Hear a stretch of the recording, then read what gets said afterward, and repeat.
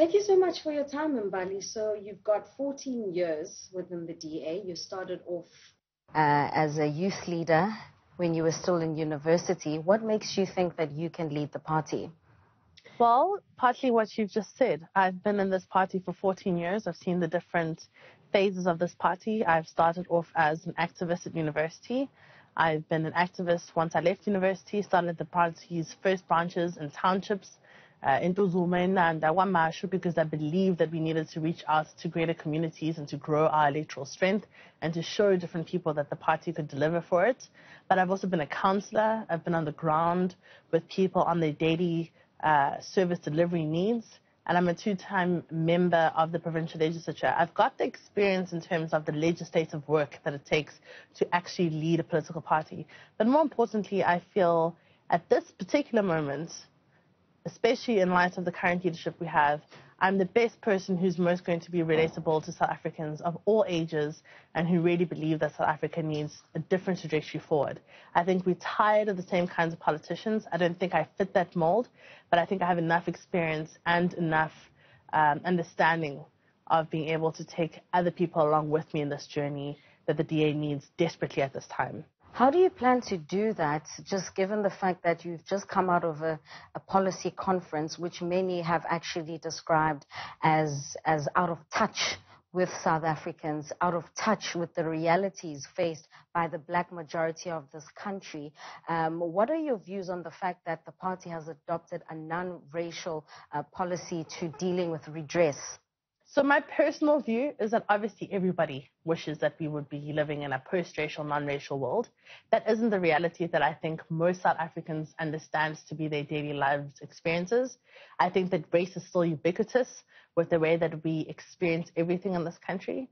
And as the leader of the Democratic Alliance, what I want to make people aware of is that we do not deny that race exists and that it has had historical elements to whether it's healthcare, whether it's the queues that you have to wait for, whether it's the traditional leadership that you're still living under, whether it's the fact that you can access university or not, is still primarily based on the historical imbalances that happened because of your skin color. So this policy conference that just happened, I mean, I agree with the SDG goals because they're neutral goals around how we all plan on making the world a better place. But what I think we definitely have to do, and what I'm going to be doing, is writing to Helen Zille to make sure that these particular policies go to the Federal Congress, because it's not good enough that we have 200 people that decide the fate of the party. This is exactly what has gotten us to the place where we are, where we've seen electoral decline, because we had a small group of people who decide on everything that happens.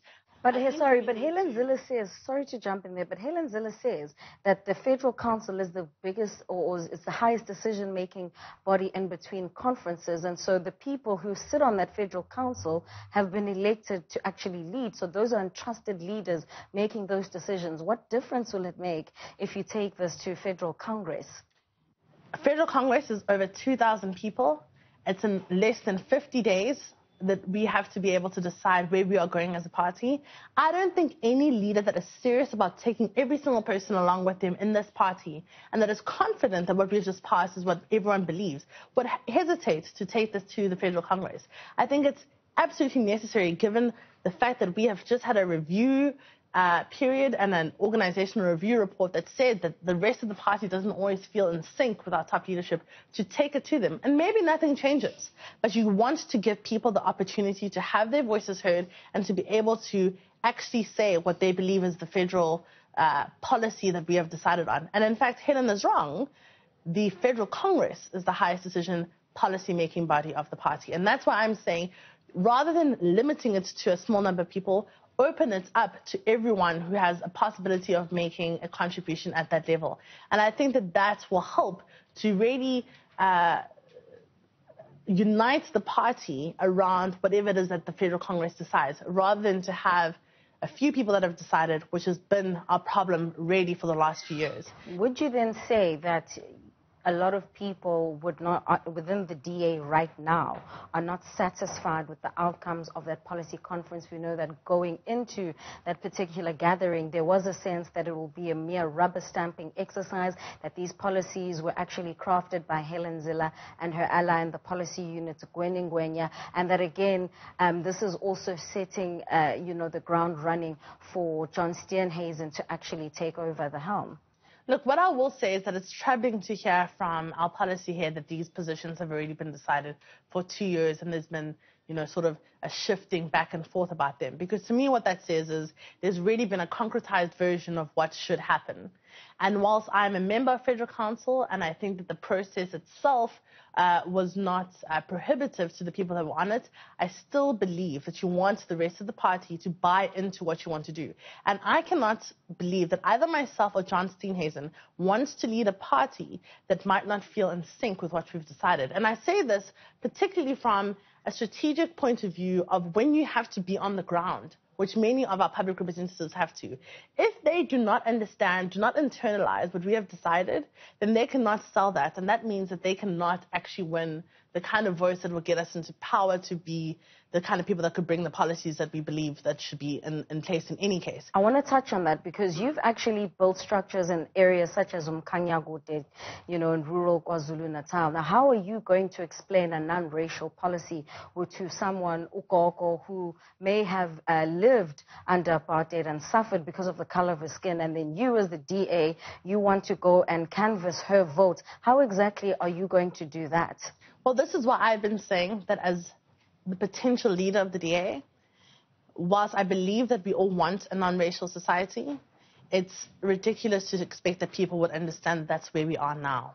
And if you want people to trust us, which is what I think is the biggest deficit of where the DA stands at the moment in the eyes of the majority of South Africans, you need to explain that you understand their lived realities. So, I would definitely start off by saying, personally, as Mbali Ntuli, if I was the leader of the DA, with the strategic goals that have been adopted, I would then try to really concretize them and try to itemize them into a stakeholder economy, which really tells people how you make the economy more empowering to them. So you're not going to use the same policy that was just adopted at your recent policy conference. You'd actually choose something else and explain it differently in terms of from a policy perspective. I think you can talk about how non-racialism is the goal that we eventually all want to have, but I don't think that it's realistic to go and campaign to people telling them that you don't understand that race is still a big part of their lives.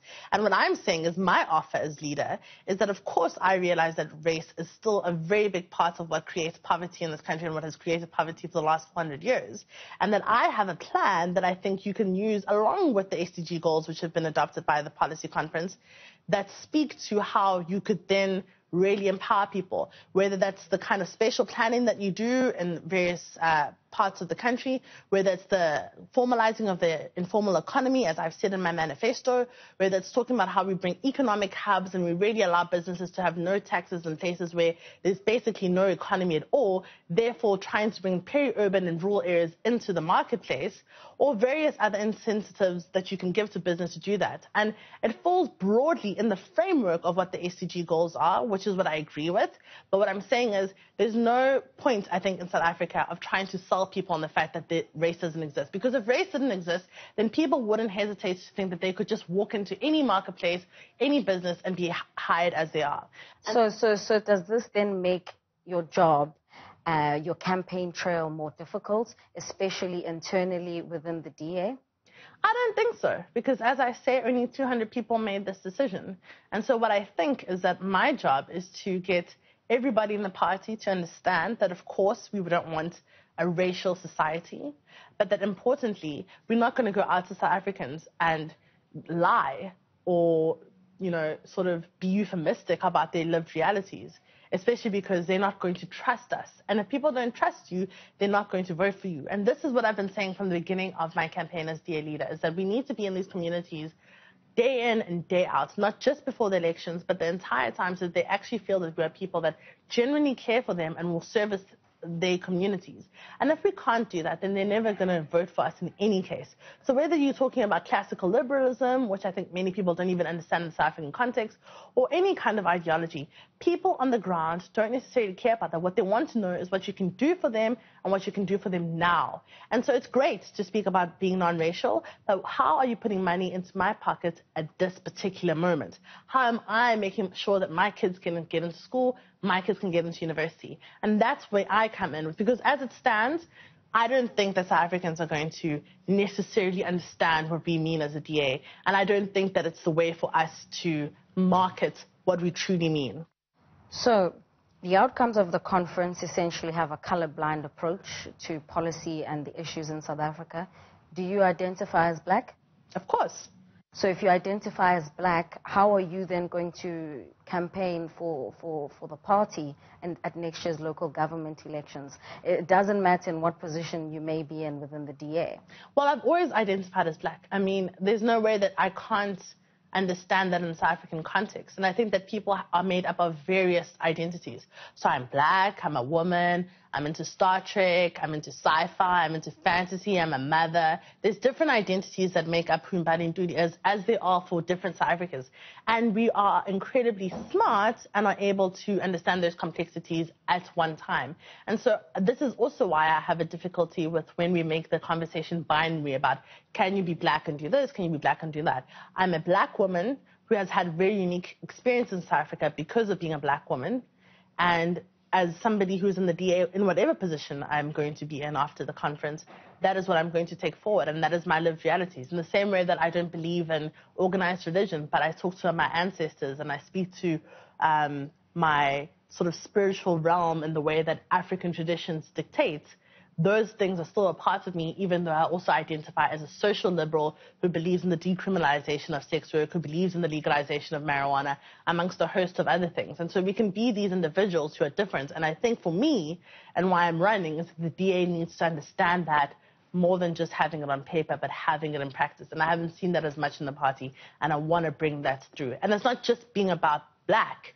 It's also about, what does whiteness mean in this country? What do white people feel? And I think that there's a terrible legacy of what we've seen with white people who are really conscripted during the apartheid era, who must have severe trauma of having to have had to go through the kind of process they did against their own fellow South Africans, sometimes not even maliciously understanding what was happening. And so when we speak about these negotiated shared values that we want, this new South Africa that we want, we have to look at the trauma of all sides of the equation and really take that into cognizance. And I think as a DA leader, leading from kindness and empathy is what's going to get us there. All right, let's hold it just there for now, and then we'll come back after the break. We're still in conversation with the prospective DA leader, Mbali Ntuli, who is going to take us through why she believes she's the right candidate to take over as the leader of the official opposition.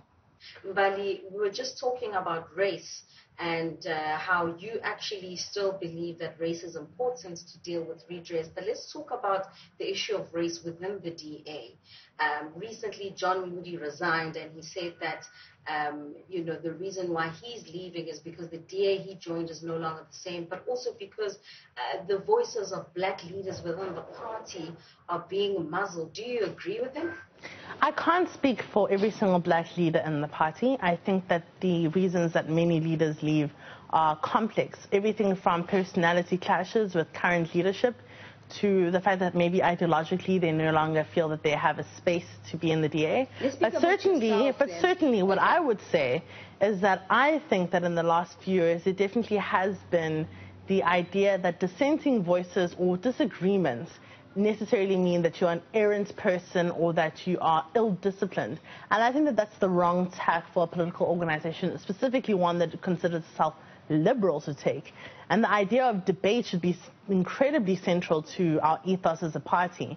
And to have people feel that they can't raise their voices, or that they need to fear, or that they need to worry about disciplinaries because of that, is to me the wrong tack for where the party should be. And that's why, as I've said on numerous occasions as leader, I want to really stop that kind of culture and to bring back a culture of the kind of people that can debate and have free reign in the party to really bring their voices. We're only stronger when we have more ideas. And there are plenty of people in our party that I know personally that have so many things to contribute but can't do so because perhaps they always don't feel like they have the mechanisms. And I speak for myself as somebody who has on numerous occasions raised things, but because it's been maybe to the ire of people that have been in political leadership at the time, I've really been ostracized and isolated. In 2017, you were actually charged for liking a tweet on colonialism. That was in 2017. And I want us to speak about who is being feared within the party, because there's this perception that Helen Zille, she gets to get away with a lot of things because she gets to tweet about colonialism not being all too bad. And yet when you like a tweet or a Facebook post, which is contrary to hers, you get charged. We know that, of course, she is facing charges, but the perception or the reality is that when a black leader decides to have what you've described as a dissenting voice, the treatment is different. How do you respond to that? Because even now we've seen Phumzile Van Dam tweeting to say that she didn't even know that she's being charged, and yet Helen says all of this is a myth. So, firstly, let me just correct that particular notion. The charges against me in 2017 were a complete fabrication. They were a conspiracy that happened to me by the then deputy leader of the Western Cape, who told me, amongst many other colleagues, that he had been asked to charge me. Obviously, who had asked him? He did not tell me, although I have suspicions of my own of who had asked him to charge me. And so he carried on this fabricated false charge against me, which dragged my name through the mud and really gave me a bad reputation within the party. But this did happen at the time of Helen's colonialism tweets. And what I had actually tweeted and Facebooked was that we needed some consistency in the party about how people were treated. Because I think that there's nothing wrong for people to be disciplined when they step out of line or when they bring the party into disrepute. But the minute that you start treating people as insiders and outsiders and having a situation where some people get treated differently, you start to cause resentment in the party. And particularly in my case, I think that that was the situation. Helen, at the exact same time as me, was charged for her colonialism tweets. Nothing really happened to her. My tweet was a fabrication, or my Facebook Live was a fabrication that had been made up by people months prior to ask the deputy leader then of the Western Cape to charge me when there was actually no charge. And it's these kinds of things that really bring, I think, a distrust of our own disciplinary and FLC processes. And it's why I've been calling since the beginning of my campaign that we really need to change the way that we go towards disciplining people, because you can't discipline people just by having different opinions. But in that particular instance, it cannot be ignored that it's seemingly along racial lines. Helen is white, you are black. Well, I can't speak to the FLC and the FedEx at the time, but as I say, I think it's politicized, and I think that you need to neutralize that by putting people who are not going to be subjective to what is happening in the party, because I think that that particular FedEx at that time may have been a little bit more hostile to the voice that I had, and so voted accordingly to continue to charge me, even though it was something that was fabricated, and was particularly perhaps aware that Helen was a premier at the time and that maybe it would have been more brand damage to charge her. But my point is, we need to take the politicization out of the disciplining process, because the minute you have it, you stop being able to indicate or to verify or to really get into the meat of who is being charged, but rather you look at their position and who they are in terms of their political capital. And that is wrong, and that is what I want to put it into the party. Because here I sit, the deputy leader who charged me has been promoted, he is leader. I had to pay significant financial amounts to clear my name, and still didn't even get an apology from the party, despite the then provincial leader even admitting to what had happened. And so for me, I understand politics and I understand how it works. So it wasn't an issue that I felt had to be incredibly publicized. But now that I'm running for leader, and knowing that I know that this is happening to numerous people in the party of all races, I think that there's a fallacy that it's just black people of all races who are being targeted by people who are in factions and who have agendas. So there's no purge of black leaders within the DA, according to you? I think there's an exodus of black leaders. But why would they leave? What is it within the DA for black leaders that is uncomfortable for them to stay? I know that Helen Zille has recently said that when white leaders leave the DA, there's no discussion of a purge. So one, why is it significant for when black leaders leave the DA? But secondly, what is it about the environment in the DA right now that is untenable for black leaders?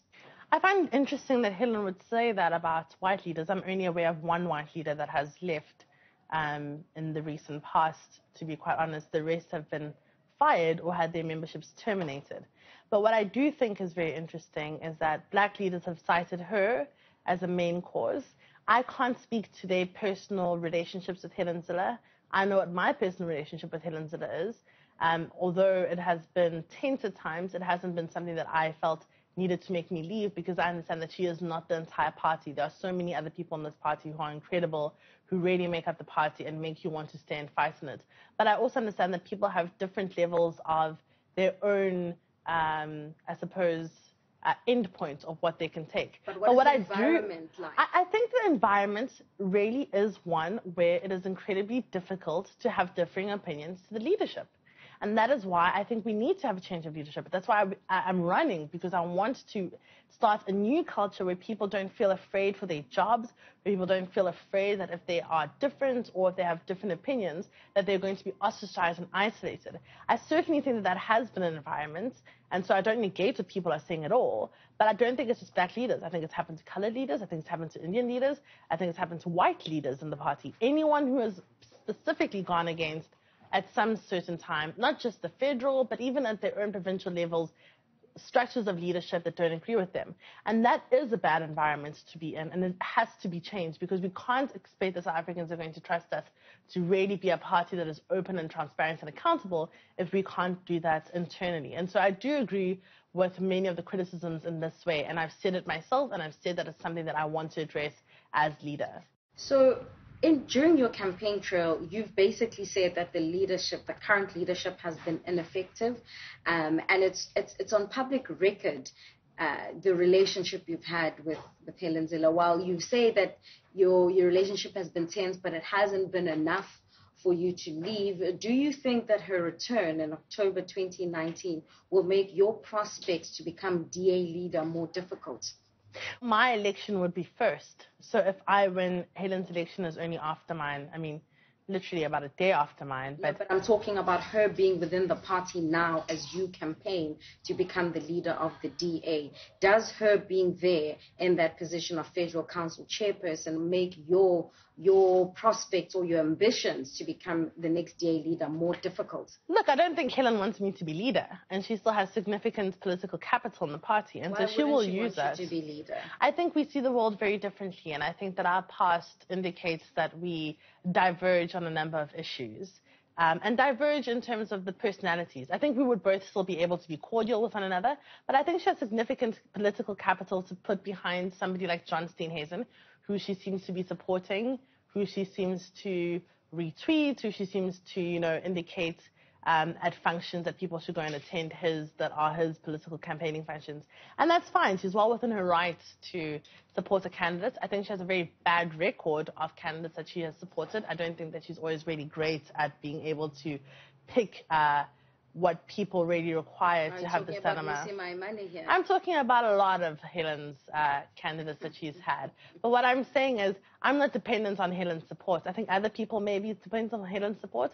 I'm running as somebody who's independent of Helen, and whether she's in the position or not, to me, is irrelevant. You may not be in need of Helen's support, but you've also acknowledged that she has significant political capital to actually, for an example, as you've alluded to, push for John Steenhuisen to take over the party. Do you think also she's using her political capital to charge all the people who may be in support of you taking over as DA leader? I couldn't say. I really have no information about what she's doing in terms of her position as federal chairperson. But what I'm saying is as many people as she may have political capital to support a particular candidate, there may be people that are completely against what she stands for now and may support me on that basis too. But the most important point is the campaign has to come down to who the DA believes is going to be the most electable and the most relatable outside of the party. It's very important what happens in the party for sure, and that's where Helen's main supporters. But I think if people in the DA want us to go into the local government elections as a party that is seemingly different and is willing to embrace the kind of South Africa that is inclusive and can really have a growth trajectory rather than a status quo trajectory, people are going to have to see that that is really my candidacy versus a Helen Zille who's been there, who's already been leader and is already back as chair, and the candidate that maybe she's supporting, which is John Steenhuisen. It has to be a decision of, do we want to stay where we are and the same, or do we want to try something new and grow and maybe get people who have never voted for us to really take a chance on us this time? Speaking of your growth trajectory, I mean, one of the things that John Moody alluded to was the fact that the DA is actually not really interested in the black voice, and in fact, they want to serve a white minority. Do you think the DA has been disingenuous about what kind of party it's trying to become? Do you believe that, for instance, under the leadership then of John Steenhuisen, that the party would regress and actually wouldn't be a space for the black voice? I think it's difficult to make electoral predictions, but what I can say is that there are certainly people that I believe think that we should remain a strong opposition party with a very niche market of the Western Cape and really an opposition that is punching above its weight per se. And I think that this is evidenced by the amount of backlash that the party internally received when we had 4 metros and where we were really just trying to find our feet, and it's always going to be difficult. But I found that there were many people in the party, particularly in leadership, that were vitriolic in their response to this. And I can't determine whether it was because now there was more than one center of power, or because we were growing at a pace that was way too fast for people to be able to control. My particular view is that if the DA wants to remain relevant, if we want to make democracy in South Africa work, that is exactly the kind of ground that we have to be in. And we have to rope in every single South African who believes in the country going forward to come and join us and be on board. Whether that's as members or as academics or as intellectuals or as captains of industry, we actually have to be embracing more people to join us to try and grow the DA and grow our support base rather than trying to be niche and small. Will you be able to rope in all those South Africans given the backlash you've just received from your policy conference about the types of policies that you've adopted? I think it will depend on the leader that is elected at the Federal Congress and their ability to be able to reach across the divide to those South Africans. I personally think that I'm a better place to do that as the leader of the Democratic Alliance. I think that I'm young enough to know that I don't know everything and that I can take advice from various people, particularly people who have experiences in different fields that we need to be looking at in South Africa, and that I'm not as perhaps, sanctimonious enough to think that I have all the answers. And I'm ready to get down and work. Where I'm very strong is on the ground and getting people behind the message. But I will definitely need help, and I will be reaching out for help for the people that are already working in the private sector, in the academic areas, in climate change, in the work that has to do with GBV and, gender studies and everything else that is really happening in South Africa at this particular moment. And I really want the DA to be the kind of party that can be inclusive, that can take people along with it. And that's going to mean that we're going to have to actually speak to everyone. And if we can't do that, we're not going to get there. Mbali, you've taken, during your campaign trail, quite a bold step and actually challenging your running mate, John Steenhuisen, to 4 live televised debates so that South Africans and DA delegates would be able to see what both of you have on offer. Have you gotten a response to this request? Well, let me start by saying I didn't think it was bold until I didn't get a response. So I hope that answers your question. I thought that anyone would have been incredibly excited to put what their offer was, both to the DA internally and to South Africans, on the table. It was only after I didn't really receive a response that I recognized that perhaps maybe I had been a bit more bold than I thought. And maybe let me be fair to say that the response I received from the campaign was that they would allow the party to decide, which I personally think is a cop-out. I think that the party... How is that a cop-out? Well, there's no rule in the party that says that we can't debate each other's candidates. It's happened before, and it continuously happens in every single province. In fact, it is an integral part of democracy to have delegates hear what their leadership prospective candidates want to offer. Do you agree then with reports that say that the possible reason for why this request you've made hasn't been acceded to is because John Steenhuisen might fear actually going toe-to-toe with you when it comes to issues such as race? I couldn't confirm that on behalf of John Steenhuisen, but I would hope that those reports are not true, because I think it would be incredibly problematic to have a leader of the second biggest party in the country unable to speak about something as ubiquitous as race to the entire population. I think that there may be fears that the debates may get robust, but if anything, I think that's exactly what needs to happen if you want to see people really going toe-to-toe with their offers. And robust doesn't mean mudslinging. Robust just means that we both have very strong viewpoints of where we stand on matters. And speaking as somebody who has really loved the excitement of debates that have happened over our democratic past and in other places, I'm disappointed that in a Liberal Party that particular conversation seems to have been shut down. Running a campaign is not an easy task. It needs a lot of money. Are you willing to share where you are getting your funding from to undergo this process? Of course. And I think that that's something that's incredibly important for everyone to do. I've received numerous campaign donations from ordinary South Africans, some of them who have chosen to remain anonymous when they have contributed to my campaign. I've had family contribute and friends. And I've contributed a significant amount myself because I truly believe in what I'm trying to do here. And really, whether I win or lose, I think that there's no loss in putting my money behind the ideas and the principles of what I think the DA should become in order to be the kind of relevant party that could become the alternative government in South Africa. I want us to plot a few scenarios about the win or lose, but for now, you've actually spoken about the concerns that you have over the OPA system that the DA plans to use during its October Congress. You've cited that you'd want to have an independent or third-party auditor to come check the results, but the issue that you're having is that you won't know how many times a particular person would have voted and who would have voted.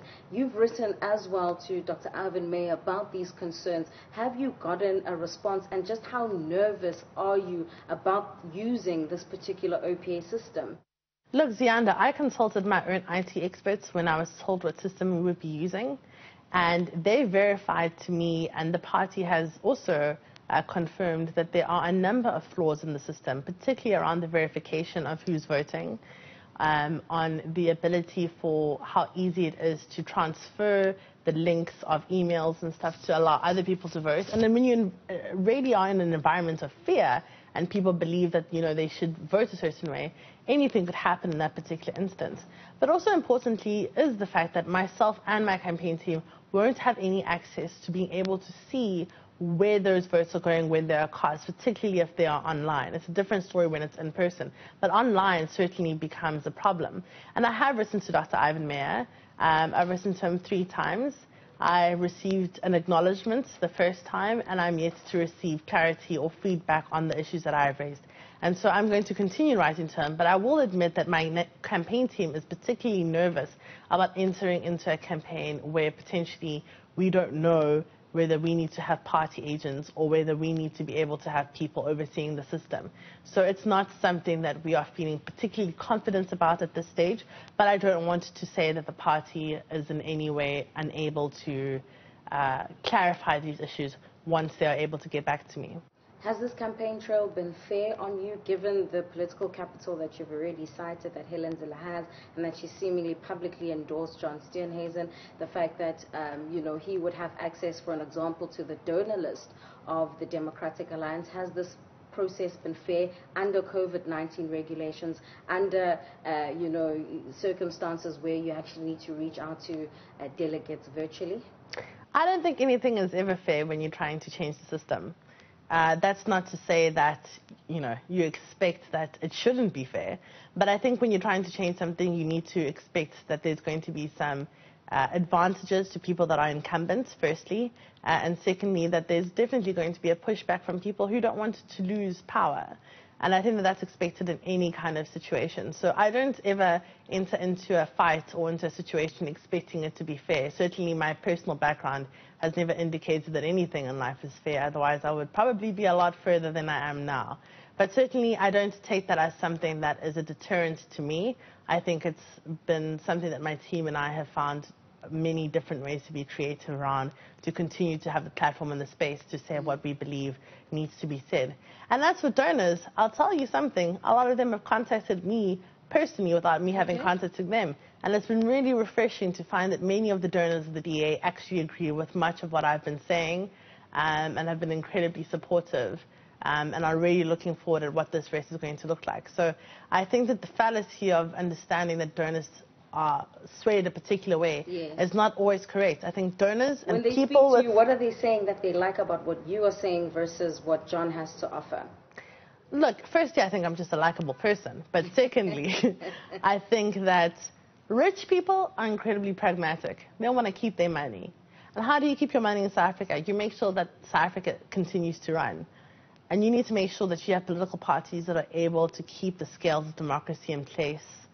And you can't do that if you have parties that are so irrelevant that they're never going to be in any way a feature or protagonist against what is the current status quo, which would be our governing party.